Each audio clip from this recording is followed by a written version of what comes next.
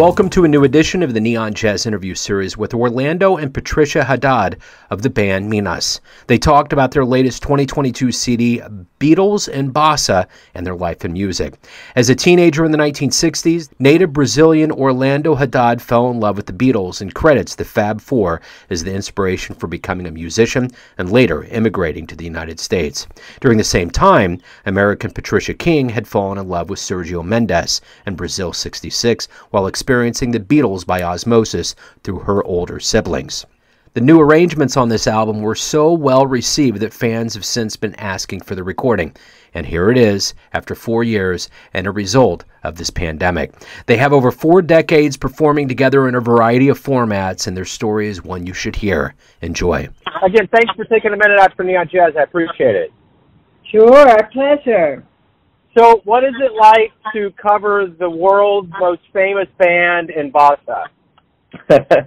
It's a lot of fun, to tell you the truth, because you have these amazing songs that so many people know. We're able to just transform them into something else, but it's still, Day Tripper is still Day Tripper. You know what I mean? For sure. Well, what do you learn about the Beatles when you get that close to studying their music? I mean, we all understand. I'm a big Beatles fan. We all understand what it does to us as listeners, but as a musician studying their music and then interpreting it, what kind of appreciation or revelations did you have? Well, I was really struck how the lyrics are timeless. They're so relevant to today, and, you can still identify with what they're expressing. We also were really taken aback about how complex their music is, that there are a lot of odd meters and meter changes and key changes, and so it sounds effortless on the outside, but there were a lot of complex inner structures that were interesting to discover. I grew up with the Beatles in Brazil, so I grew up with both the Beatles and Bossa Nova. Bossa Nova was brand new music. I was probably about 9, 10 years old, and I, kept watching on the black and white TV all these Bossa Nova programs with Elis Regina and Marcos Valle. And João Gilberto was not in Brazil at the time. He had come to America. But I also was really into the Beatles, playing rock music, electric guitars, and so the Beatles music is so a part of me that it's very natural for me to play a Beatles song. And then when we had this project going, I started using those songs with Brazilian rhythms, and they fit so well. We started playing for neighbors. They said, "Hey, check this out." And they would look at us and say, "Wow, that's so natural. It sounds like this music's always been like that." It's the interesting thing about Bossa is there is an author, I can't remember his name right now. It'll come to me when we get off the phone, but he wrote a fictional story about if Charlie Parker was still alive, he made this Bossa album and kind of said it as if it was really happened. And it's an interesting story. So a couple of Polish jazz musicians made a album called Charlie Parker In Bossa. So you got to check it out. It's very interesting. I'd like to check that out. That sounds good. I mean, it's a real, fiction turned into reality, not with Bird, but a couple guys that revered Bird. So, especially as a guy from Kansas City, I love Bossa myself. It's a great mix. So, Yeah. So have you had much time to listen to the album? Yeah, absolutely. Yeah, no, I love the way I love the sound. I love listening to the interpretation of the Beatles, and I think it's wonderful. I mean, packaging's great. The artwork's very wonderful and clean and bright and inviting. I really like it. Thank you. Thank you. Yeah. Talk to me a little bit about the beginnings of this project. How did you kind of come across the idea of wanting to cover the Beatles, and what were your early influences that really kind of became what this album is sounding like? Well, Sergio Mendes was really one of the first to cover Beatles songs. He did Norwegian Wood, he did Day Tripper, and then he did The Fool on the Hill, which was really a very successful album of his. So the idea of doing Beatles with a bossa nova and a Brazilian sound is not really our idea. We just stretched the idea a lot farther, by using different Brazilian rhythms. We not just used bossa nova, but we used some of the other rhythms that I had listed on the album cover: the frevo, the marcha rancho, partido alto, axé, the samba itself, Within You, Without You. It's almost like a free jazz, Miles Davis, Bitches Brew kind of experiment. I guess the only other part of this is it could be kind of a hybrid question. Talk to me about your childhood and growing up and how jazz became your life, and obviously what you are right now and what you produce. Well, in my life, I was actually growing up and doing a lot of musical theater as a kid and doing a lot of improvising on piano and writing songs. And I got into jazz probably in, junior high school. I was just listening to stride piano, ragtime, and blues. And so that just developed into, listening to more mainstream jazz. And, then as I got into college, that's when Chicoria and Liza Feather and, Stanley Clarke and everybody was, into the Brazilian vibe. And, I also grew up on Sergio Mendes. I was really in love with them as a kid. I was playing Brazilian music before, I was even listening to rock. That was just my thing. I loved jazz and Brazilian music. So by the time I got to college and, I met with Orlando, we started, just collaborating and building our group from, that sort of music that we have filtered through our lives. I made a transition to jazz from fusion rock. How I was more into, I had a band in Brazil that did a lot of hits that were popular there. So that included local Brazilian artists as well as international artists. So we played everything. So, but I was mostly interested in progressive rock. I was really in my late teens into bands like King Crimson and Yes. And then I got introduced to Chick Corea's Light as a Feather and Return to Forever. So I got into that kind of Mahavishnu Orchestra, and I came to the States to go to college for music, and I studied classical music.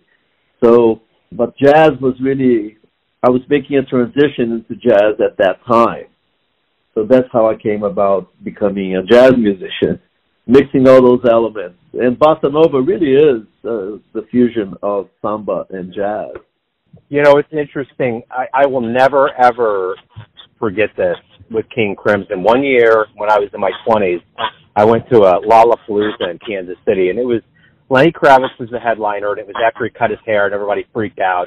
And I remember King Crimson opened up for him, and no one knew who they were. I didn't. I wasn't musically advanced enough.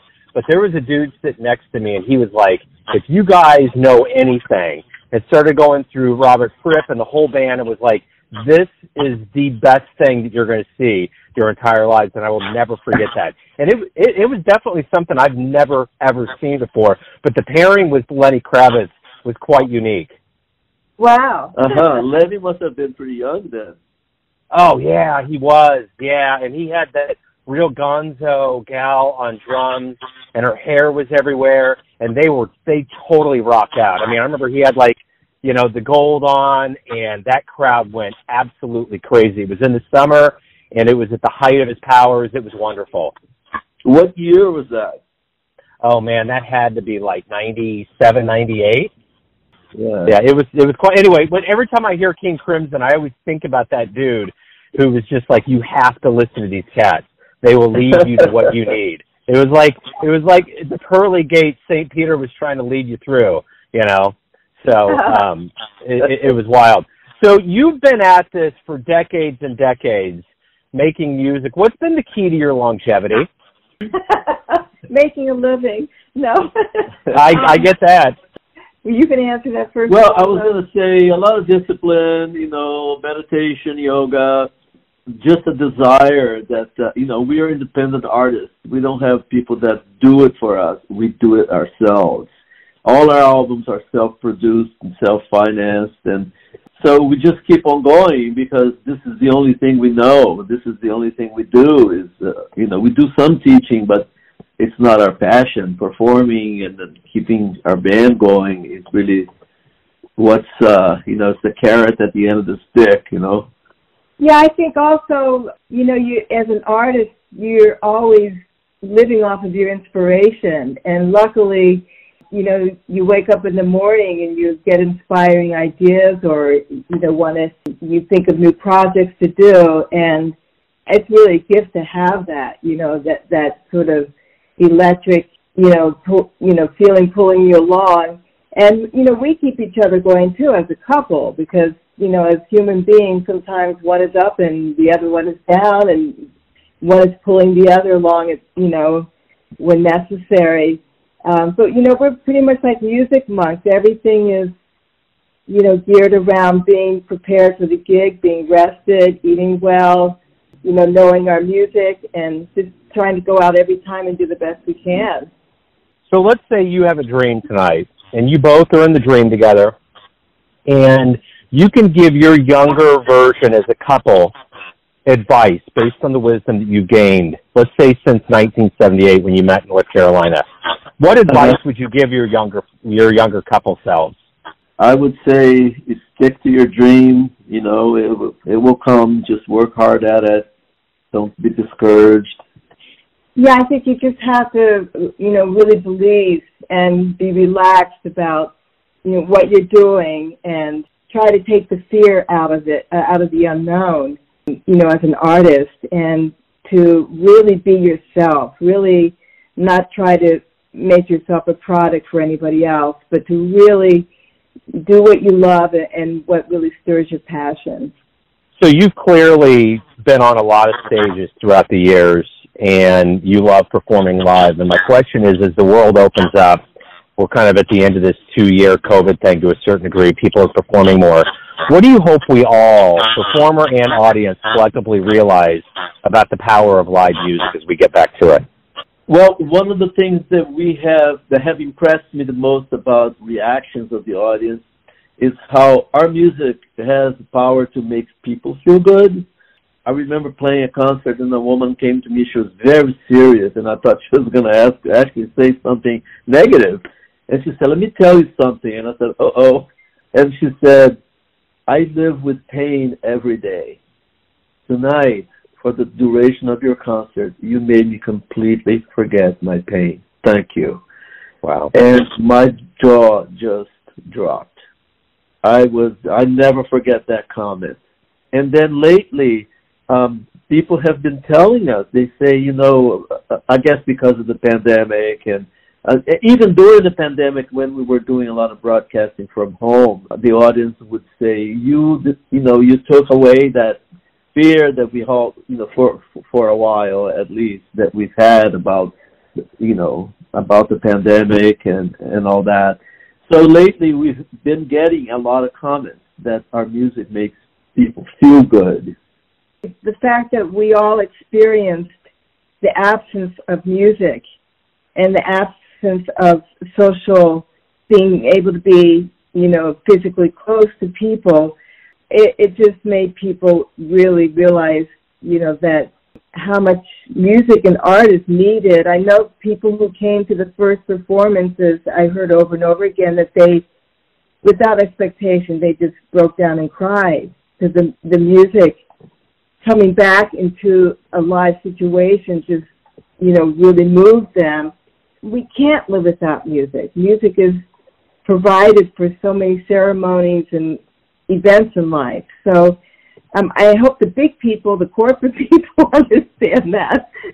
Let's say you come to Kansas City to perform a show, and you have to come up with a way of writing a social media release or something for one of our newspapers here to get people to come see you perform.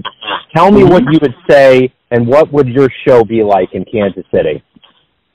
I guess we would keep it a little upbeat.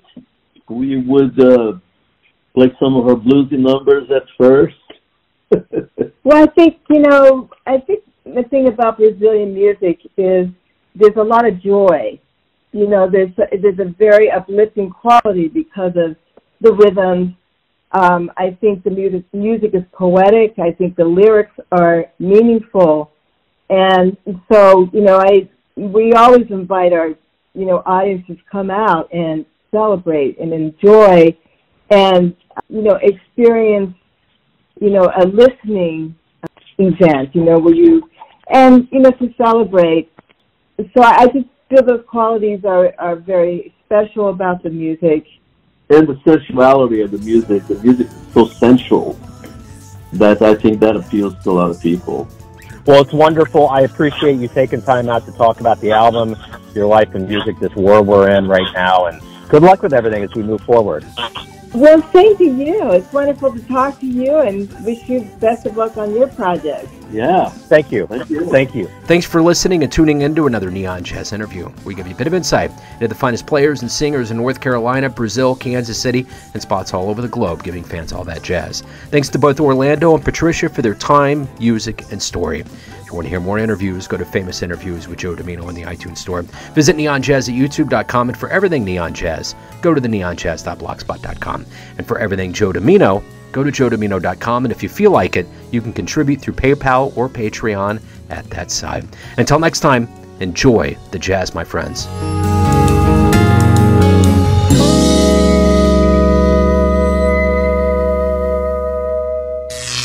Neon Jazz.